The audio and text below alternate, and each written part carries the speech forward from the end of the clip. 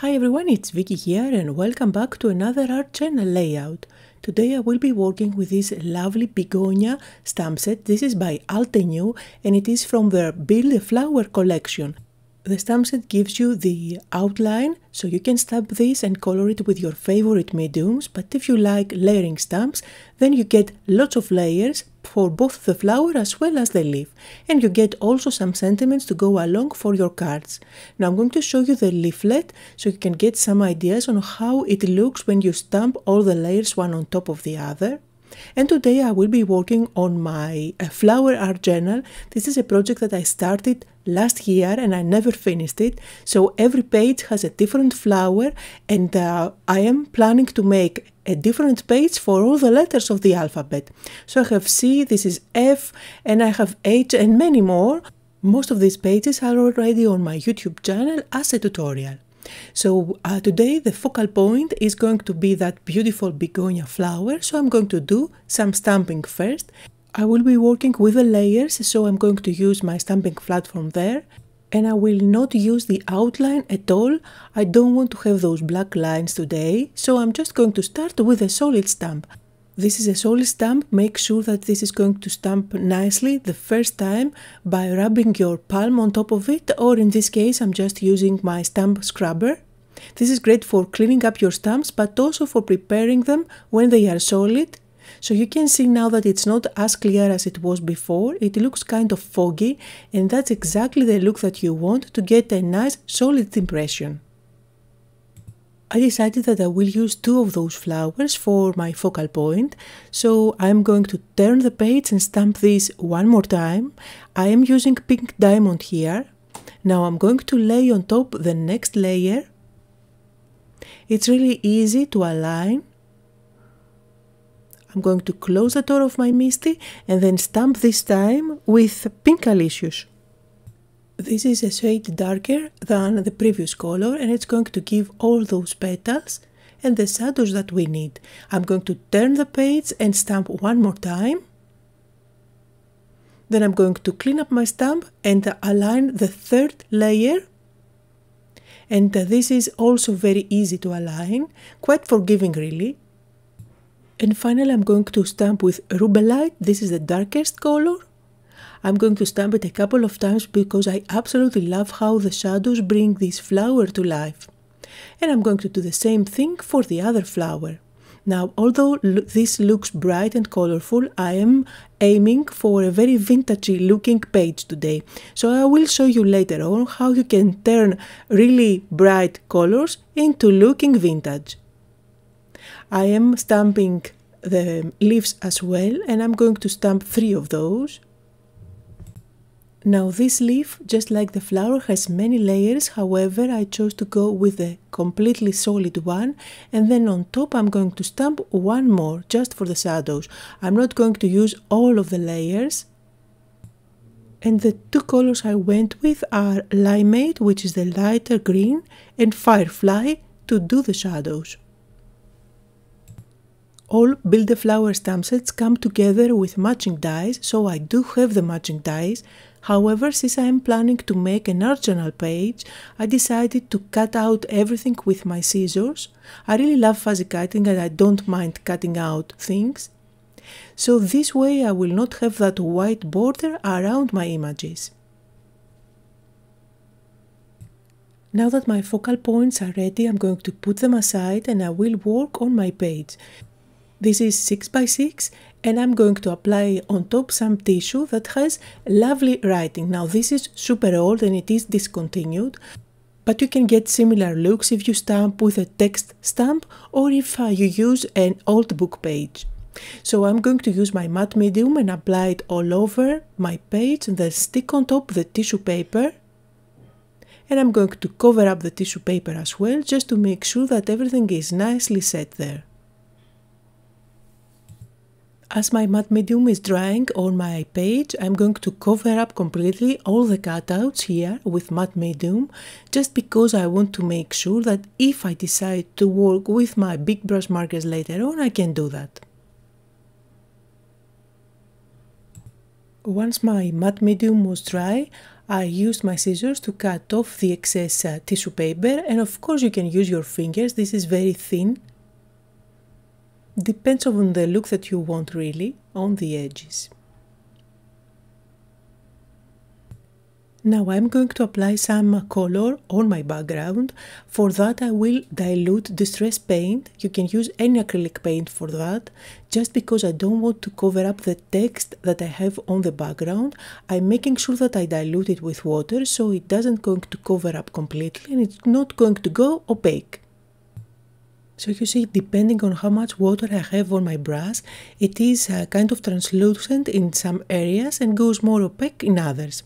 Now the brown color that I used is Vintage Photo, and now I'm going with blue, which is Broken China.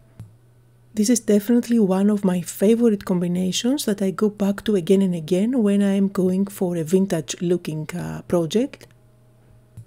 And I absolutely love the result. So I'm going to dry this out, and once that paint is completely dry, I used my blending tool and I will go around the edges to darken them up a bit. If you follow my videos, you already know that I like to darken up the edges to create kind of a frame. And I'm going to bring in black soot as well to darken up the edges even more. At this stage you can play around with your background, you can do some stamping on top, you can do stenciling if you like, you can add embossing paste. I decided to add just some black splashes. So this is black soot Distress Paint, and I have diluted it with water to make it fluid. Any acrylic paint or black gesso would do. And now check out how bright and colorful my flowers and leaves are. So you can use them as they are on a card or on another project. However, for this background I feel like they need to touch them up a little bit to distress them somehow. So I'm going all around them with Vintage Photo, which is probably my most used ink pad ever. And why not, I'm going to deepen up the shadows with my big brush marker. The color that I'm using here, if you are wondering, is Indian Red, but for the same effect you can use any brownish big brush marker that you have. So I'm touching very lightly the darker areas on the petals, smudging it with my finger. This is going to give a vintage looking effect just because it's not as bright anymore, and at the same time it's going to deepen up the shadows and bring the flower even more to life. It's really easy to know where to add the shadows because they are already there from the stamping. So I know exactly where to touch with my brush. And as I finish this flower, you can see it in comparison with the one next to it. This really is dimensional. So I will repeat the same process on the other one. Now I'm going to play with a stencil. I've been having this stencil for a long time. It's like a years old or maybe more. It is by Altenew and I never had a chance to use it, so today is the day. I'm working on craft cardstock and I'm applying on top Vintage Photo. I'm making sure to go outside of the stencil so that I get a nice edge there. And I'm not going to be super neat about applying it all over the place. I'm only going to use just a part from this stenciled image. So I'm going to place it back there, and now this time I'm going to go with a slightly darker brown ink. That's ground espresso. I'm not applying it all over the place, I'm just applying it here and there to have some depth and variation, and I will not end up with a super flat impression.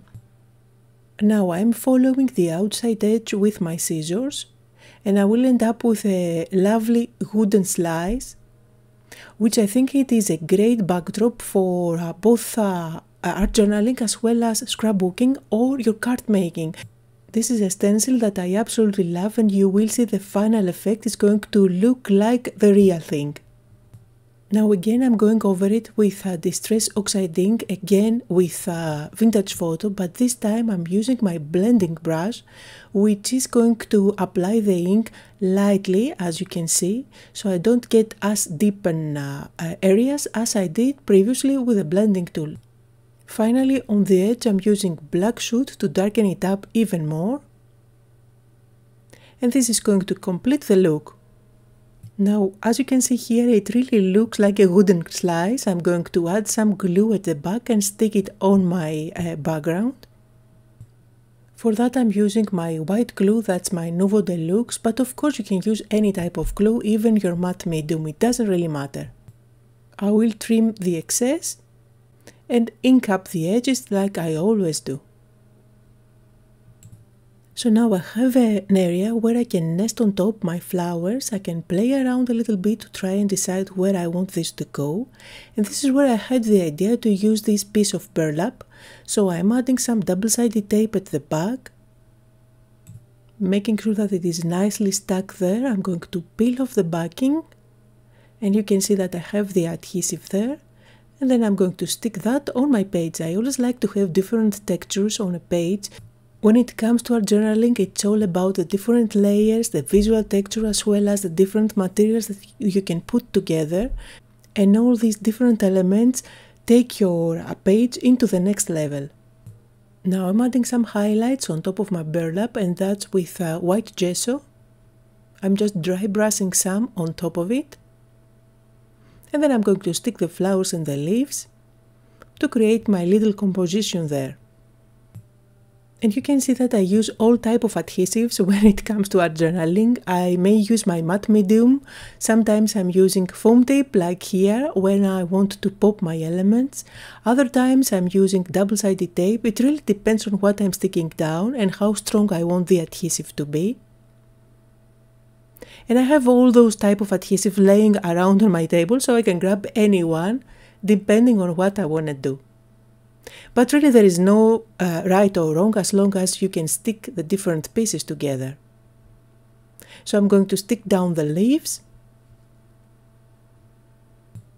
And now for one of my favorite techniques, the highlighting. So here I'm using my white gel pen and I'm going all around the edges of the petals, adding some lines here and there. These are going to bring the flowers even more to life, and I absolutely love that sketchy look that it gives. I'm going to do that for both the flowers as well as for the leaves. This is a page for my flower art journal where I create a different page for each letter of the alphabet, and this is B for begonias. So I'm going to create a little tag here. I just use my paper trimmer to cut it out and my scissors to create the fishtail at the bottom. I used again black Soot and vintage photo to distress my tag, and now I am sticking on top the letter B that I have cut out from black cardstock, and I'm also going to distress the edges. Now usually I print out from my computer the definition of the flower, but this time I decided to go with these different stickers that I found on my stash. So I'm just chopping different letters from a phrase to put together the word Begonia. I absolutely love that look where you chop letters, and it would be even better to make it out of different fonts. However, I'm just using one font here. So this year I'm bringing back this series and I will try to create a page for every letter, and hopefully I will be able to find stamps for all the letters of the alphabet.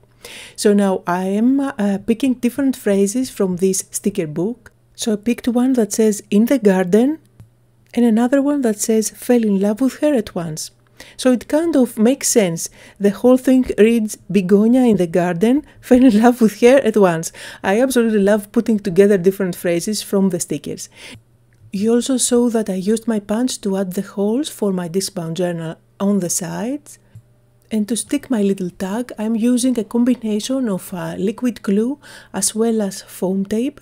So at the top I have my Nuvo Deluxe glue, so it is flush with the top of the page, but at the bottom it kind of lifts. So I have some dimension. Now I'm also going to bring in my white gel pen again. And if it doesn't work, I'm just starting it on my finger. You see it works like a charm. I will also use it around the phrases, and you can use a black marker for that as well. I'm going to use my mini attacher and add a couple of staples there, just to add some extra elements. And when I'm making a page, I cannot stop. I just have so much fun, so I can keep adding and adding elements on top of it. So here I'm going to add just a few of those clear bubbles. These are going to look like droplets on top of my flowers. And I'm going to finally call this page done and put it back into my art journal. Now this is part of a blog hop as we celebrate this new Build a Flower release with Altenew, so make sure to visit my blog and enter the giveaway. Here are some close-up photos of the project that I made for today. As always, down below you will find a full list of all the supplies that I used in this video. I hope that you had fun and that you got inspired. Don't forget to like and subscribe if you haven't done so already, and also leave me a comment. I make sure to read all of them. Thank you all so much for joining me today, and I'll see you all next time.